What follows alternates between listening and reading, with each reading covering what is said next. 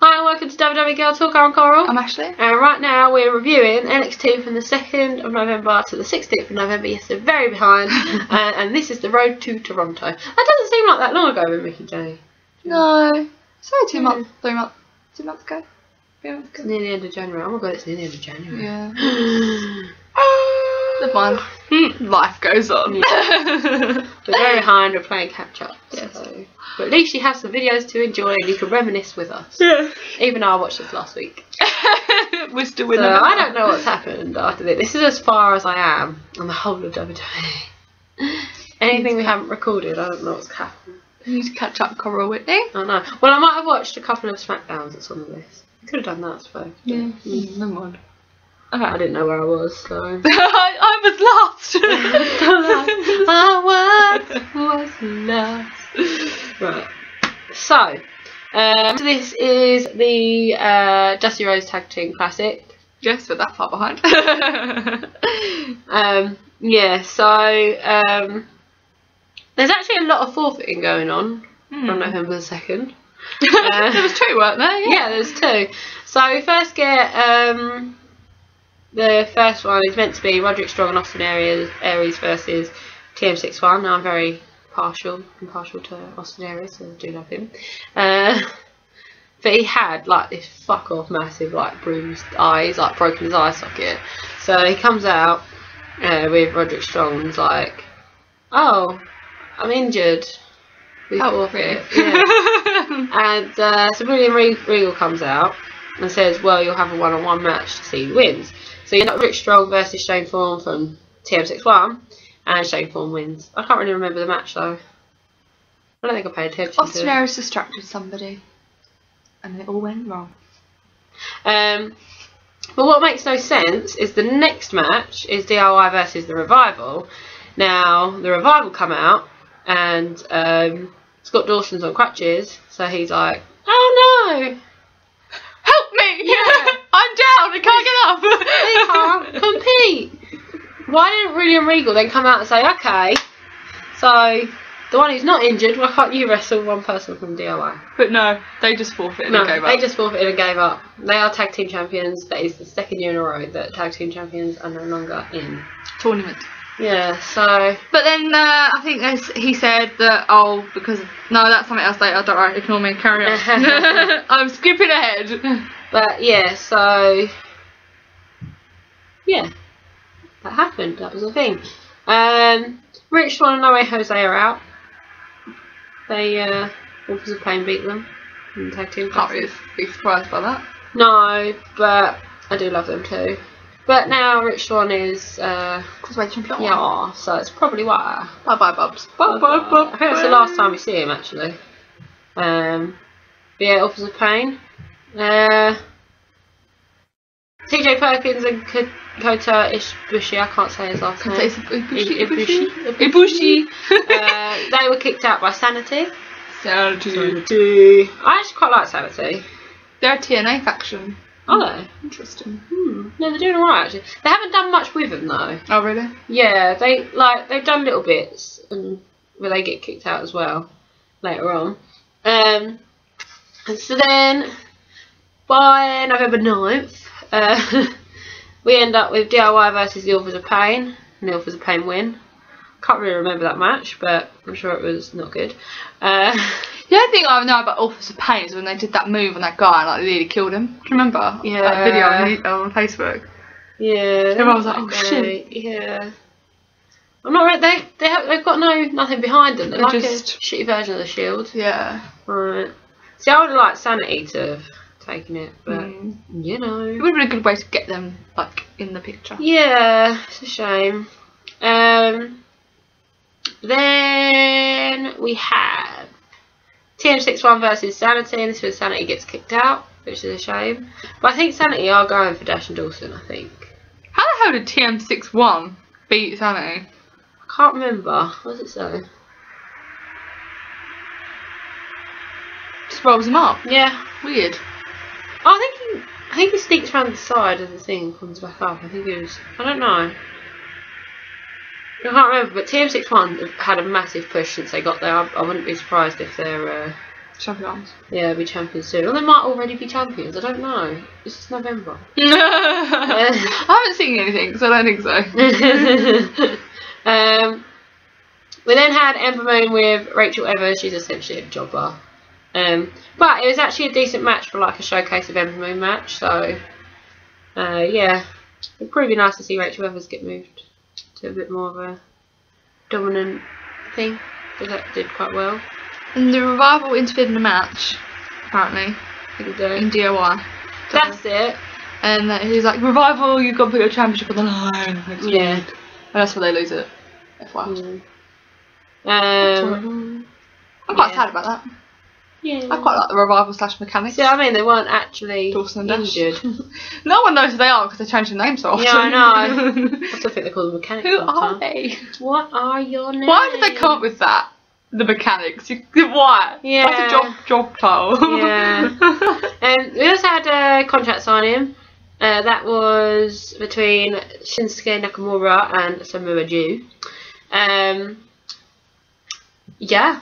It was decent. Samoa Joe likes to play it up for contract signing. He does. He likes to have a little, have a go at William Regal, doesn't he? The thing is about Samoa Joe, he doesn't really seem like the rest of NXT is like this massive group, and Samoa Joe and Shinsuke don't really seem like in with the group. Yeah, it's like a showpiece with 2 extras. I suppose they're very different. Samoa Joe's character is very different. Yeah, he just naturally has that thing that you focus on him. He doesn't actually put, if you watch him, he doesn't put a lot of effort in. No, he doesn't. Just talks, but you listen to what he says. It's quite. But surely that means it's time for him to go up. Yeah, I think so. Well, Rumble.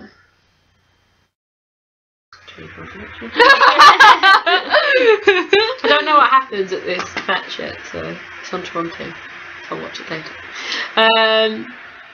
So yeah, moving on to November 16th. We started this little thing with the girls. I think the girls are trying to become a little bit more dominant now that the other girls are gone. It's taken them a year, isn't it? Yeah, it's taken them a while. There hasn't been a dominant female president. We had like Nia Jax and that, and then they all went up. Yeah. And it's just been Asuka, and I think they've done this because Asuka isn't dominant enough in the ring as a metaphorical tough dominant she is, but she's not going to sell a lot of merch to the younger girls who are watching. She's not a Bailey. So, but I think that's what they're probably going to do with Liv Morgan. I wouldn't be surprised. Yeah. Bro. But one thing I will give Liv Morgan, she's better than Peyton Royce. That's got to be a plus. Peyton Royce is the girl with the flower in it. Yeah. And oh my god, I need, their entrance, you need to watch it again. The entrance is just...